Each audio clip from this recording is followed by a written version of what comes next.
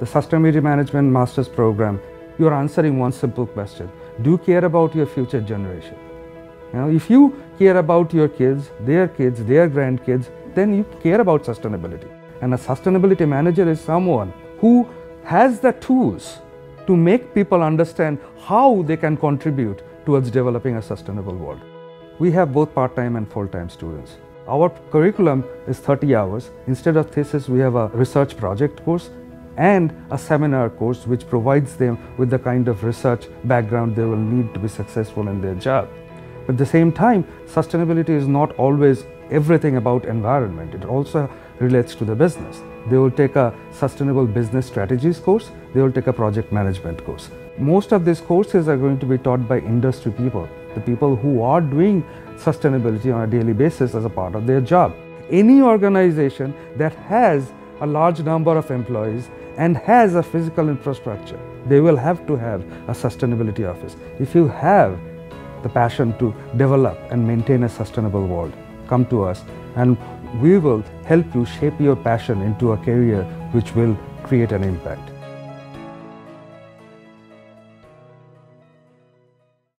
The Stevens Institute of Technology is proud to present the Hugo New Corporation Sustainability Seminar Series, co-sponsored by Geocentric Consultants, H2M Architect Engineers, Brown & Codwell, and BEM Systems. Thanks very much. We got some music in the background here or whatever, but I'm glad to be here. I appreciate the invitation from the professor and from Alex, who I guess couldn't be here today because of an illness, and the help with logistics from Samir. I think this is my first time on the Stevens campus, so I'm glad to be here. And I'm also glad to be here because 2 months ago I was in the middle of a 9-day intensive care stay at a hospital in Brooklyn. Little brain surgery to relieve an abscess on my left frontal lobe. So I'm glad to be anywhere right now, and glad to have the chance to sort of test my brain and see what I remember and can put together as a presentation. So what's that thing in the middle? Is that me?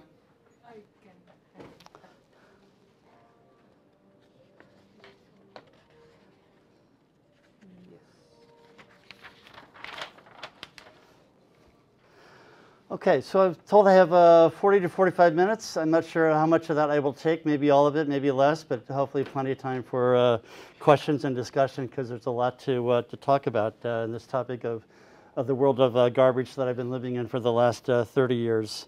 My intro covered some of this. The last, there was a period of about 10 years where I got to work all over the US and Canada, and I'll touch on that in a little bit as well. But the last 4 years, I've really been focused on the New York City commercial waste and recycling system. So here's what I'm going to cover in the presentation. I'm going to talk a little bit about my personal background and professional and political perspectives that I've gained from working in this field.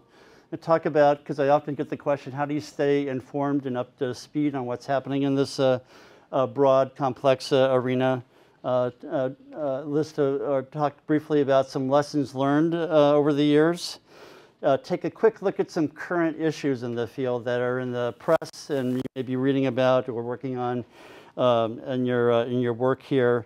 End up with a handful of fun cultural references to how waste and recycling is being talked about in the media these days, and then open it up for discussion. Did I skip over one? Let's see, which is what I wanted to do. I wanted to go to, everyone has a personal connection to waste. How many of you generated some today? A little bit? A lot? Any idea where it's going, how, where it came from, all those sorts of things? What attracted me into this field is this discussion about what we buy, use, throw away, where it came from, the choices we make about products in our daily lives, and taking a behind-the-scenes look at materials and toxicity and all those sorts of things, and then thinking ahead to what happens when we're done with it, whether it's a single-use product or something that's more multi-use or durable. What happens at the end of its life? How does it collected? How does it get processed? What are the markets for that? And then how do we evaluate and compare materials against each other? And we'll get into that discussion a little bit here as well.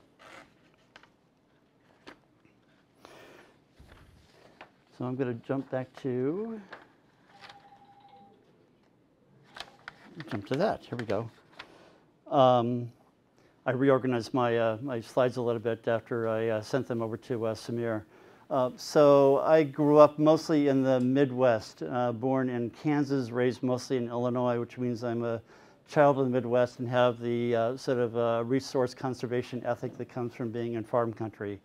I did a lot of paper drives as a kid. Maybe that's what got me interested in this field. I also have been keenly interested in how public issues get talked about. I did a lot of stuff in high school and college student government, and that's what brought me to New York as an urban fellow in 1980, and actually started my career as a lobbyist and policy wonk for the chancellor and the Board of Education in New York City. You think back to the 1980s, and a few of you might have been born or around then, but it was still a time in New York, at least, and probably in this region, where apartment houses still had incinerators in their basement, and they were burning trash on a daily basis to get rid of it, which meant there was a challenge to manage not the waste, not the garbage, but the ash coming out of those incinerators, and where to take that. New York City still had local landfills at the time. There you can see them dotting the waterfront now as you drive along the Belt Parkway and the like. Until 1992, New York City was still dumping its sewage sludge in the ocean before the EPA finally required it to stop. And as many of you know, even in the last 20 years, we were still barging most of our residential waste to the Fresh Kills landfill on Staten Island. By the late 80s or so, commercial waste had stopped going to Fresh Kills and was being exported to places as far away as Ohio and South Carolina, a lot going to landfills in Pennsylvania and the like, but and some to upstate New York, but no longer managed locally within the city boundaries. During that period, recycling was voluntary. In the 80s, I was still taking my newspapers tied up in my bottles and cans to a storefront along Atlantic Avenue in Brooklyn. There was a recycling center in the heart of Greenwich Village next to NYU. But then in 1989, this is sort of following a national trend. New York City wasn't the first. I think Madison, Wisconsin lays claim to having the first mandatory recycling law, but 89 is when the city adopted theirs. And that created the opportunity for me to sort of jump into the field. So again, that was sort of the modern era of recycling. The 3 R's that we talk about as reduce, reuse, and recycle became the mantra back then. I was the founding assistant director for what happened after stuff got collected, what kinds of arrangements we made for processing of that material and marketing it to various users, both domestic and global. And it was a time of a huge learning curve. There were not sustainability programs like this that we could take or that I or others came out of. We were all learning at the same time, making stuff up as we went along, trying to figure it out. The departments of sanitation in New York and other places had never really interacted with markets before. So they had to learn how to do that, how to deal with other companies outside of their ordinary bandwidth. I often joke about getting addicted to garbage in that period because of all those aspects I mentioned earlier of fascination about where materials come from. It's a real sort of occupational hazard when I go shopping or around a campus, whatever, to look at all the different kinds of things and to think about where stuff came from and all the steps that it took to get it to that point, and then what we're going to use it, how long we're going to use it for, and then what happens after we're done with it. And then over the last 30 years or so, the recycling field morphed into the sustainability field. Again, the green building movement came along. We'll talk a little bit about the zero waste and circular economy and EPR concepts that are relatively newer in the last 5 to 10 years or so, and what they mean for this field. Learned a lot about environmental justice and where facilities get cited and who gets to feel the burden of facilities that handle our waste. And then I've been intensely involved, as I hinted at earlier, in the politics of garbage. And really that's been the last 4 years in particular of my life, is dealing with the commercial waste industry and a battle with the city of New York over how that industry will be restructured on a going forward basis. So I've been a registered lobbyist for most of my career. I've hired and managed lobbyists all over the US and Canada in my work that I'll talk about in a minute. And so I've had a variety of experiences to come at this field. Have to say I've never driven a garbage truck. I've never run a recycling facility, but I've been in dozens of them, and they're fascinating places if you ever get the chance to visit one. So I often get asked this question of how I keep track of what's going on in the field. I brought with me a sampling of magazines in the field, if you want to pass that around. I'd like all of them back because they're some of them I got as recently as a day or two ago.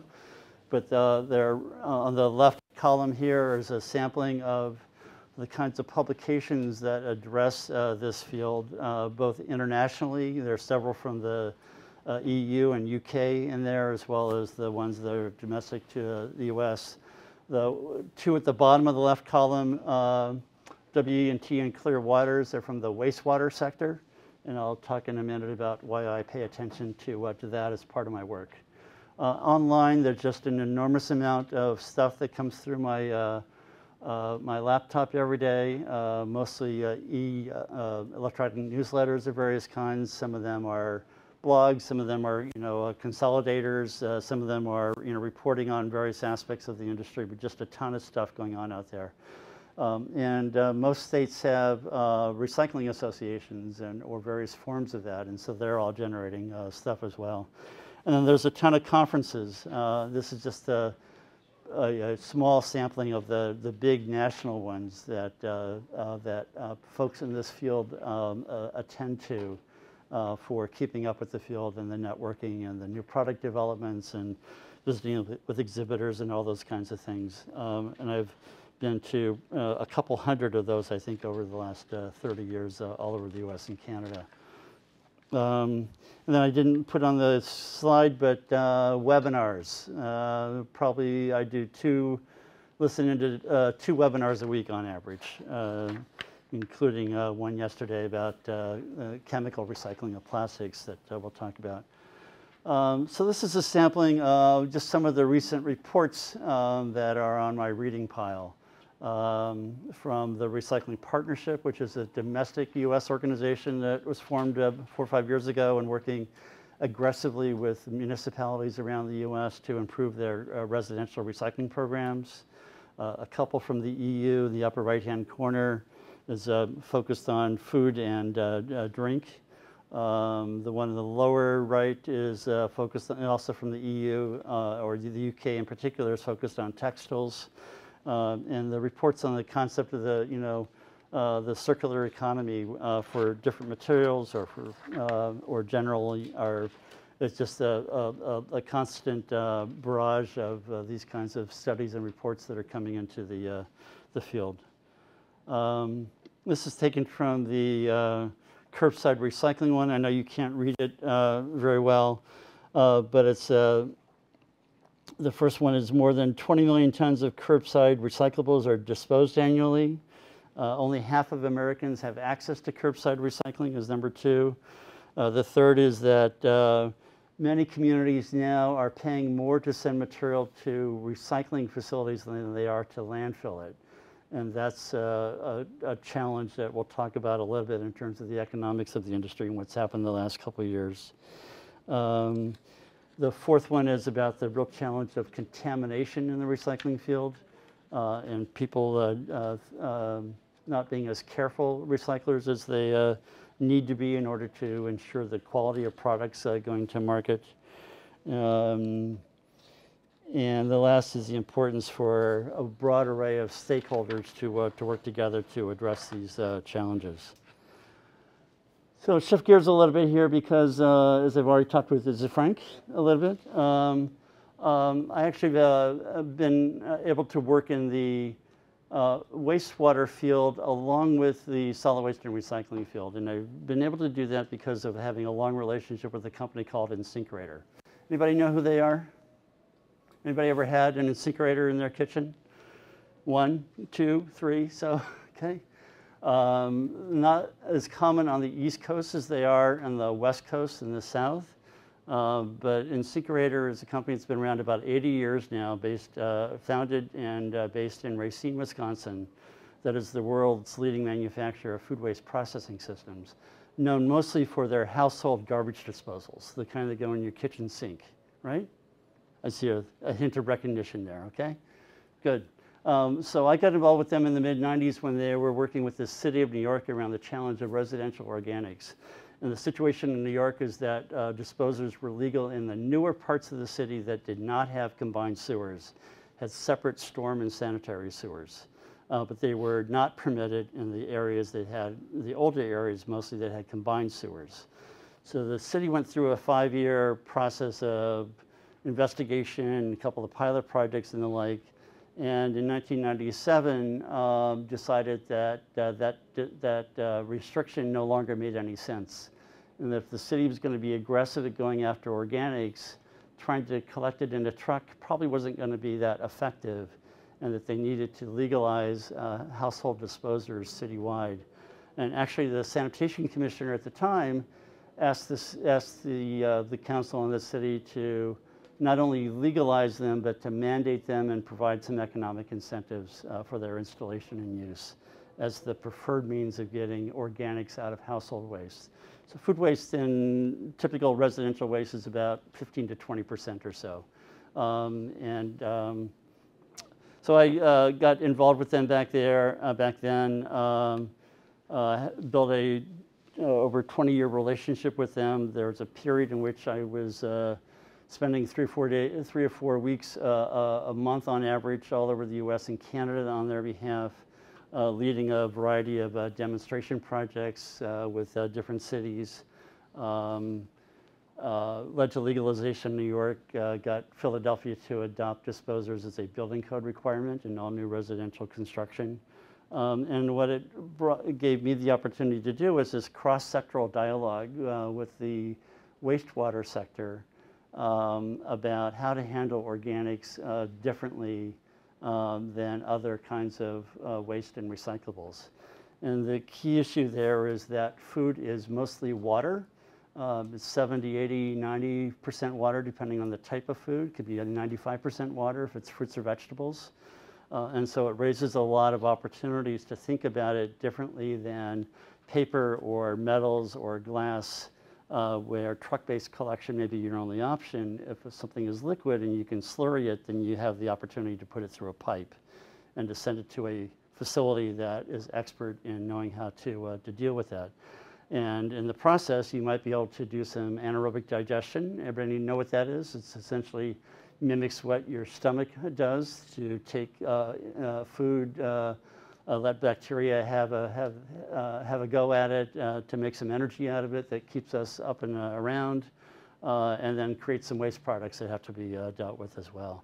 And whether that's compost or in the wastewater industry, the term of art in the last 20 years has been biosolids, is what the sewage sludge gets processed into, is the end product is known as biosolids. So this whole paradigm shift was going on in the wastewater sector at the time I was most heavily involved with InSinkErator, where the wastewater sector was rebranding itself as the water resource recovery sector. What used to be the Association of Municipal Sewage Agencies rebranded itself as the National Association of Clean Water Agencies to reflect this new approach to thinking of wastewater as a resource and not as a pollutant. And understanding the engineering and technical opportunities at those facilities to make products. So a wastewater plant now, a water resource recovery plant, a WRF if you will, is making 3 products. They're making clean water, they're making biogas, and they're making a fertilizer type product, often known as biosolids. I meant to bring a banana with me today because in these presentations I often talk about the basic question of, if you've got a banana peel, what are your options, right, to do the right thing with it? And actually, about 10, 12 years ago, NPR was doing a green week, and they took one of my questions, which is the banana peel question. If I've got a banana peel, what's the best thing for me to do with it? Should I try to compost it myself in my backyard? Great, if you can do that, that's fine. If you got a worm bin in your bathtub and you want to feed it to the worms, God bless you, good luck with that. But the most important thing is to keep it out of the trash, keep it out of the landfill. And if you've got a composting operation, either or option, I should say, or if you can process it, as in the lower right-hand corner, through a disposer and turn it into a slurry, then you give the wastewater, the water resource recovery plants, the opportunity to go after that material and to make products out of it. This is my work with them, mostly focused on the commercial side, but excuse me, the residential side, because disposers are in probably 60% of homes in the U.S. 80 to 90% of those in California have at least one. So they're a very common appliance, but not well understood by municipalities. But I also did some work on the commercial side and was talking with Frank about that as well. There are some new innovations on the commercial side for how to take large volumes of food waste from a campus like this, residence, dining hall, a hotel, whatever else, and turn that into a slurry that can be further processed down the road and made into products. So what did I learn along the way?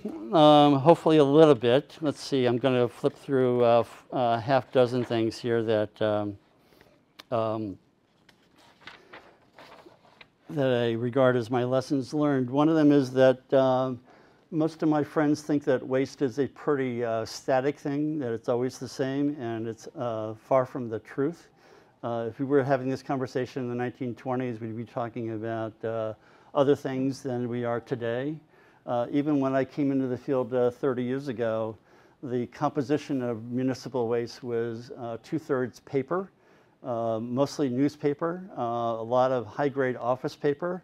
Both those things are mostly gone from the municipal waste system now, been replaced by e-books and whatever else. How many of you still read a hard copy of a newspaper every day? Anybody? I don't see any hands, right? So it's a rare, when I get on the subway in the city, it's rare to see someone actually carrying a newspaper these days. I still get 2 delivered, but there was a time I got 4 or 5 on our kitchen table. In the 1950s, as I described, there are companies that are still, one company I worked with is called Liberty Ashes. And they kept that name because that's what they did, dating back to their founding. It was they primarily focused on dealing with ashes from apartment house and municipal incinerators. And now fast forward to 2020, and we've got a huge variety of products in our consumer stream and our waste stream and the like, many of which are enormously complex and create all sorts of challenges for end-of-life recovery and reuse. A couple of years ago, I was out at a MRF, a materials recovery facility in San Francisco, and the guy leading me on the tour was talking about the challenge of small browns in the recycling field. Anybody know what a small brown is? It's an Amazon box. In the wastewater field, small brown has a different meaning. But in the recycling field now, these small browns, recycling facilities were built around to handle larger boxes, and all these tiny little boxes coming in now were not being effectively recovered in MRFs, and they had to sort of retool, re-engineer to recover that material. But it sort of makes the point that we went from old newspaper to old mixed paper to old corrugated cardboard. Those are the sort of industry terms. Even those terms are now changing to there's a lot more cardboard in the waste stream than there was 5 or 10 years ago, largely due to the Amazon effect. Second lesson is about the language that we use around waste. When I started, it was reduce, reuse, recycle. A lot of attention to the concepts of diversion and recovery, and I'm not going to go into that unless you've got questions about it. For a while, the term discards came into play. It didn't last very long. Sustainable materials management had a run for a while. The green building field has now developed a true concept that is their version of a zero waste certification program. Organics, when I started, was all leaf and yard waste, and now it's got food waste connected to it, and I already described the branding differences, transition that's occurred in the wastewater field. Another lesson is about, we think of waste as being local, but it's global. We see it visibly at the local level in our daily routines and consumption. But most of the products, as you know, don't come from the US. They come from all over the world, and the waste generated in that process is enormous compared to what happens at the consumer level. I'll come back to that in a second. One of the things that's made conversations in the field, even in the US, difficult to have is that every city and state measures recycling differently, so that there's no national standard that can be relied upon to sort of compare how one city is doing against another. In part, that's because waste stream's different. If you're in the South, you've got a lot more leaf and yard waste on a year-round basis than we do in this part of the country. You will often see reported in the media because it got anchored a number of years ago as San Francisco was diverting 80% of its waste, and it never did. And in fact, California a couple of years ago redefined recycling rates, and it's brought San Francisco's rate down to about 50%. But that's not what you read because of how reporters pick up stuff that when it's in the media 5, 8, 10 years ago and got sort of stuck and doesn't really reflect the reality. And then the last couple of years, you may have seen reference in the popular media because it's crossed over from the industry to the regular media about the national sword policy in China, which was a dramatic shift because the markets for recyclables from around the world, not just the US, particularly for paper and plastics, was to rely on China to handle those materials. We buy a lot of products from China. We have empty ships to go back. The leading exports out of the Port of New York have always been scrap metal and waste paper, and that has been true up until recently. But China 2 years ago sort of shut the door on imports of recyclable materials in part because it was they were getting in too much garbage. Material was way too contaminated, and they were being asked to sort of be the world's sort of wastebasket, if you will. And they decided that's not what they wanted to do anymore. So they aggressively ratcheted down the contamination levels that they would accept, and in large part really sort of shut the door, particularly again for paper and for plastics. And what that has started to result in now is a rebound in domestic capacity to handle materials. There are now reinvestments of closed paper mills in Maine and the upper Wisconsin. And some of those, it's actually Chinese investment that's reopening those mills. There's been a burst of activity in the plastics field to restore some of the domestic capacity for handling recycled plastics. We'll talk about that in a second as well. So it's those ships don't turn quickly or easily. Those are 3 to 5 year sort of shifts, and in the meantime, municipalities are struggling to deal with the additional cost of recycling programs, and you will see in the popular press communities of all sizes saying they can't afford to do recycling anymore. And so they're dropping materials, they're leaving glass out because it's always been a problem. They may not be taking as many different kinds of plastics as they used to. And in some cases, they've been cutting back curbside programs entirely as unaffordable. I think in New York State, one of the trade associations figured the hit to municipalities in New York State, not counting New York City, was about a $60 million swing in value of material over the last couple of years. That's now got to come out of local budgets that they used to rely on revenues from recyclables and can't do that anymore. Another lesson learned is about, and I hinted at this earlier, about looking upstream to the production cycle of where raw materials come from and the like. I've learned a lot about how not to trust conventional wisdom in this field because things are always more complicated than you might expect that they are. Particularly in this use of life cycle analysis. I assume that's something you guys are talking about in this program. 3 o'clock every morning in the middle of the night, I get an email from a listserv called Green Yes, which is folks like me around the U.S. primarily that are asking questions and responding and whatever else. And there's just literally in the last week or so this raging debate over glass versus plastic versus aluminum. So, and it came up because what you're seeing now at a variety of sporting events is this shift away from glass and plastic to aluminum, thinking that that's somehow better. So the real question that you can subject to life cycle analysis is that true or not? Is it better to buy water in a carton, a can, or a bottle? Anybody buy boxed water recently? That's been on the market for a half dozen years now. I remember being stunned when I first saw it in an airport. The right answer is it's best to get your water out of the tap in a cup as opposed to in a container. The raging debate about single-use versus reusable, the plastic bag debate. The last thing I pulled off the web this afternoon before I left to come here is an editorial from the Wall Street Journal yesterday entitled "Plastic Bags Help the Environment." Now, how many of you think that that's true based on what you have read or studied about plastic bags?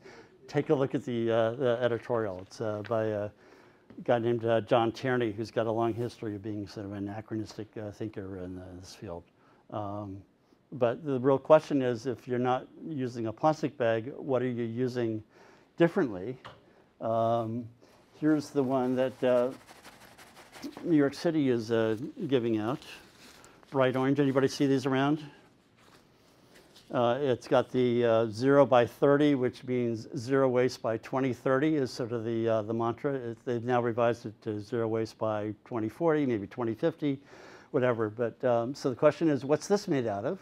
How long is it going to last? And what do I do with this when I'm done with it? Where it starts to fail? Does it have a useful life? Is it recyclable at the end? And then, subjected to this life cycle analysis test to see what kind of answers you come up with. Another lesson in this field, and I'm getting to the end of this section here, but I got about 5 or 10 minutes left, is that the innovation in this field is just staggering. That image on the right-hand side is of a robotic sorter. If you can imagine the legs of that machine sitting over a conveyor belt in a recycling facility. I've seen these in operation. They are amazing, but that will replace about 2 people and be more efficient at grabbing and sorting materials off a conveyor belt than the human labor can be. They're not widespread yet, but they're just the latest example of how robotics are coming into this field. What else do I have in my bag here? This is a bag from Patagonia that's made out of 100% recycled content. Plastics essentially being a storehouse of hydrocarbons. The question is, how do you sort of recover and mine those for additional reuse? And there are a handful of companies that are near commercial viability for taking types of plastics and converting it back into the basic hydrocarbons and the like. The one I'm most familiar with is based in Oregon called Agilyx, A-G-I-L-Y-X, and they are partnering now with the polystyrene industry to take various types of styrene products that are in the market and turn those back into a styrene monomer that can go back into the remanufacturing process.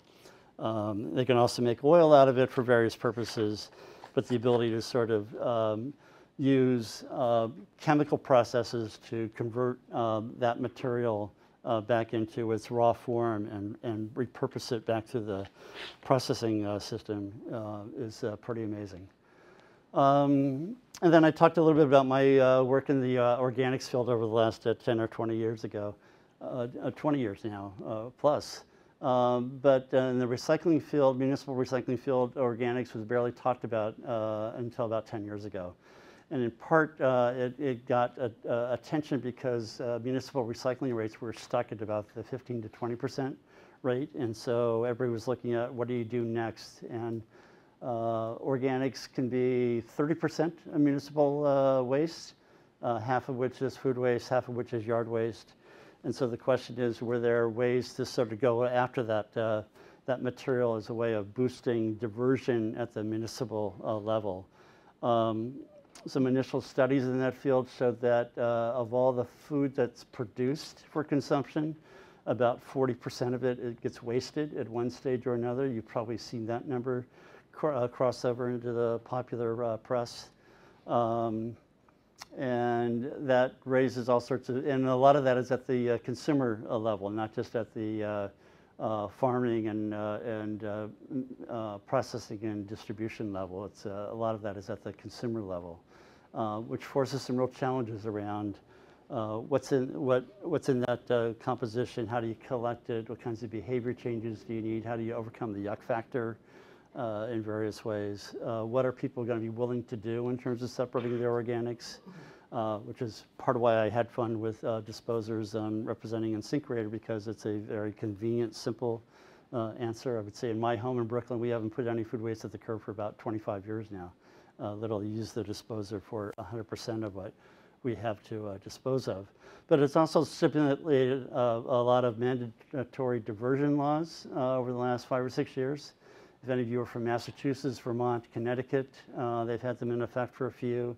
New York's is coming online in the next year or so. New Jersey's is still being debated, but is close to being adopted, that will require the diversion of organics, particularly from the commercial waste stream first, and then at the household level to follow. A lot of innovations on the prevention side. If you think about the ability to reduce how much food waste gets generated through smarter shopping and cooking and use of leftovers and all those kinds of things. Take a look at the Love Food, Hate Waste campaign that was launched in the UK and has spread across Canada in the last several years, and what it's been able to achieve in terms of reducing food waste generation by 15–20%, which in this business is significant. And then I already talked about the integration with who else in the municipal and the utility system is handling liquid waste as a resource. And so this integration between the solid waste folks and the liquid waste folks has been fun to be a part of the last number of years. There are probably 100 wastewater utilities in the US now that are taking in commercial food waste in various ways, including there's one that just finally opened in Trenton that's been in the works for at least a dozen years, and is finally taking in its first loads of commercial food waste to make biogas. You're not going to read this either, but this is from the UK report about progress on these issues around reducing food waste and the effectiveness of the Love Food, Hate Waste campaign. And then another new concept that's coming into the field is zero waste. How many of you have been hearing that the last few years or so? Started on the West Coast probably 10–12 years ago, and I knew it was gradually going to end up here, and it has in a big way. There's a national organization around zero waste, an international organization around it. They're providing a framework for talking about waste differently. They're working with cities to use that language to adopt new aspirational goals. But also hidden in that is a debate over what is zero waste, and is it ever achievable, or is it simply an aspirational goal that you should work towards? And particularly around, does it mean New York City right now uses it to say zero waste to landfills, but it still sends a lot of its residential waste to waste-to-energy facilities like the one in Newark, or one in Niagara Falls, or one in Chester, Pennsylvania, and does that count or not? More recent concept in this field in the last 5 years or so has been that of the circular economy. It's a very complicated concept, but it's around recovering of materials and putting them back into a remanufacturing loop as either a mechanical or a biological feedstock, and organizing the product markets around that idea, catching on with an enormous amount of energy behind it. The work of the Ellen MacArthur Foundation in the UK has been the principal driver for that. And then more recently, the concept of EPR, extended producer responsibility, is taking hold in a number of ways. And in part, this is the idea here is that municipalities going back 30 years ago when recycling programs started sort of footed the bill for paying for those systems, for creating the infrastructure, the education and outreach, the et cetera, and certainly in the last couple of years, municipalities are saying that we can't afford to do that anymore. So how do we shed that responsibility, and who ought to be taking it up? And so the shift has been to push that onto manufacturers to take responsibility for the end-of-life recovery, recycling, and reuse of the products that they put into the market. So there are a number of provinces in Canada that have adopted this as a framework. The British Columbia one is the one I'm most familiar with. There's also one in Quebec. British Columbia, literally the whole curbside recycling program is now run by industry, not by the municipal governments there. And so I was actually on a conference call this afternoon that there's a bill being introduced in the New York State Legislature to begin that discussion more aggressively in New York. I'm sure it will happen in New Jersey as well, about adopting that framework. Whether it's for the whole broad span of materials or begins to target things like paint. Paint recovery programs are now in about 8 or 10 states, including New York just passed a paint recovery law last year that's being implemented. Discussions about going after mattresses and carpeting. Bottle bills is another sort of type of EPR thing, but this concept of sort of who ought to take responsibility for paying for recovery of these materials once they've had their useful life over is really changing the conversation hugely. And it's particularly hit the plastics industry hard. They've been enormously under siege the last year or two. And the question about single-use plastic bags to foam cups to straws, whatever, all those kinds of things are sort of just the tip of the iceberg of that discussion. And in some ways, I've been in this field too long to not be a little bit cynical about going after things like straws as thinking that you're really going to accomplish something. But the broader issues about how plastics get recovered and put back into the reprocessing system is a really important one. I already talked about the mechanical versus chemical a little bit. Not sure how this slide got in there, but this is a page out of one of those reports I mentioned earlier that's focused on textiles. This is from the UK, talking about, this is the way that, I guess the point here is that the way that data in this field is being generated so that it can drive policy debates and decisions about how to do one thing or another. And if you understand that there's 921,000 tons of used textiles generated in the UK every year, then you can start to figure out how you go after that in a meaningful way. And there's a lot of innovation going on in that field as well. So I'll end up with some cultural references. These are from other presentations that I've done several years ago, the movie The Martian with Matt Damon, if you recall, where he, for those of you that saw it, I see a few smiles here, that he was figuring out how to survive on Mars by himself, and that's what he did. The Wes Anderson Isle of Dogs movie, Island of Dogs movie from 2 years ago, I guess. I watched it mostly for the piles of garbage that were in the background of that. Last year, I had a lot of fun with my friends watching Toy Story 4. Anybody see that? What to do? You know what Forky is? Forky was, a little plastic fork that the young girl made into a little, doll or whatever. And Forky kept trying to jump into the waste can, thinking it was a single-use item. and whatever. You have to watch the movie. And then last year, there was a play on Broadway called Gary by Taylor Mack with Nathan Lane in the lead role. And it was about the who cleans up the mess after we're done destroying everything. And again, I saw that play with my daughter, and she was watching it for one thing because she's in the theater, and I was watching it for who cleans up the mess. And I'll end with this, is that at its core, and I try not to think too hard about this, otherwise I'd go crazy on a daily basis, but waste is a detestably profane thing. There's a sociologist at NYU who wrote a book a couple years ago after working as a sand worker in New York for several months to sort of really get a first-hand feel for what it means to be on the street, picking up other people's trash every night.